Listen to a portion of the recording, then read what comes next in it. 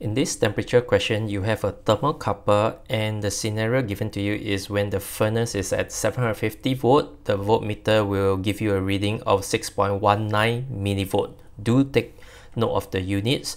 And when it's 824 degrees Celsius, it will give you a voltage of 6.80 millivolt.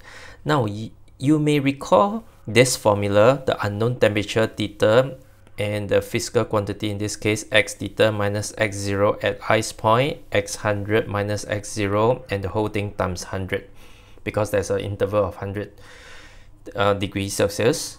But for this scenario, you can't do that because you are not given the two fixed point, the lower fixed point and higher fixed point, which correspond to 0 and 100 degrees Celsius respectively. So basically, you cannot use this formula.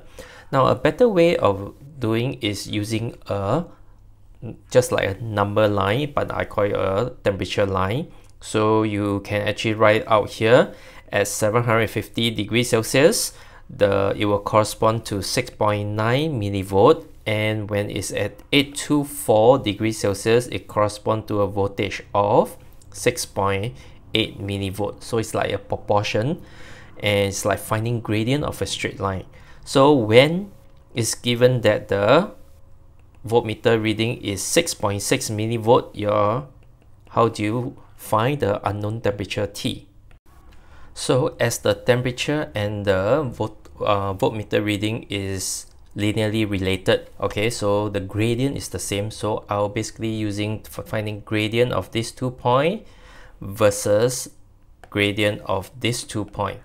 So how do I go about doing it? So I'll just put the unknown T here, T minus 750 over the voltmeter reading, which is 6.60 minus 6.19.